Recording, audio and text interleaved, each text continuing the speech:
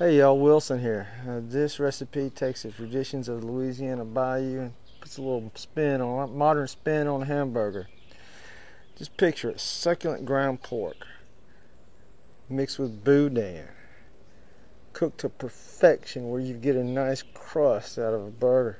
And just when you think that's awesome enough, then we're going to crown this thing with just packed full of delicious flavors. With some white cheese and some thinly sliced up onions that have danced with a stout beer or whatever beer you like or have on hand.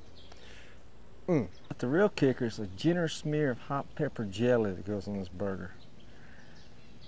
You combine all those flavors together, you'll think you're back in New Orleans where music fills the air and Southern cuisine reigns supreme. I promise you these burgers aren't just a meal. They're an experience that'll leave not only your palate, but also your guests and friends and family, when you're gonna make them again.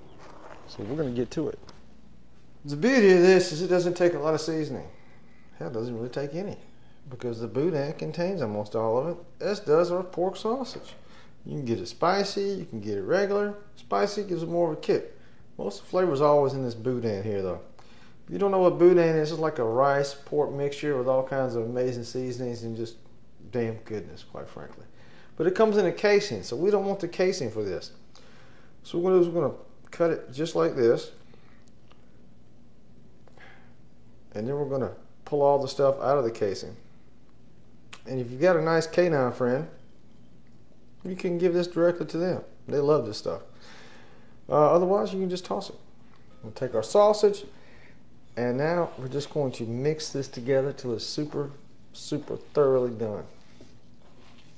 I won't bore you with this, so I'll see you when I'm done pounding out the burgers. But essentially all we're going to do is mix this up together really great. Get this pork infused with this boudin and pound out our burgers. That's simple. So when I go to pound these out, basically I do it the same way I do with a slam burger. But I know we're not making slam burgers, but you can do the same concept. Something about that size. Nice and solid, moved around a lot in your hand, and then just slowly press it out to the size that you want it to be. Now it all has fat in there, so there's always some shrinkage you got to take into account for. But that's pretty much it. Now I'm going to knock out the rest of these. So one of the first things we want to do is get our skillet really hot. So we want this over at least medium-high heat. Somewhere right in between of that, so we can get this going. Let's get a little smoke going. We're going to put some oil in there, and then we'll get the burger put in. So we got some light smoke coming off, got to heat it up. Now it's going to be time to drop the burger in there. So this is what we're looking for, a nice golden crust on this hamburger. And that's basically the rice and the pork all mixing together. Wish you could smell this. Now we're going to pull it. Put it just like that. Get our cheese and put it on top of it and melt it. And now we're going to add in our beer and onions.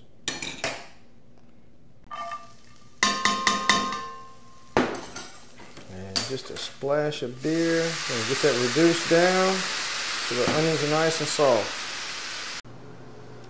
All right, we're going to go ahead and get our hot pepper jelly and put it on the bottom of our bun for this burger.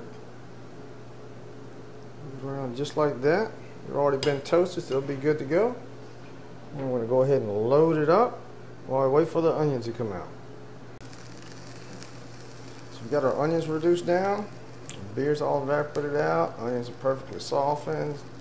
I'm just going to lay them right on top of that burger. Top it just like that.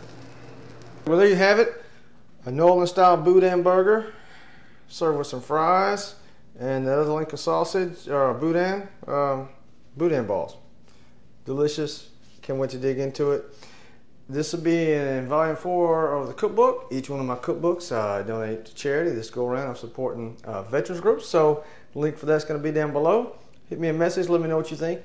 Cooking with Wilson, and that's without the G because I'm a bit country like that. Email at Gmail, Facebook, Instagram, YouTube, whichever one floats your boat, and let me know what your thoughts on it are. And keep this one thing in mind, always be kind to unkind people because God knows they need it. Till next time.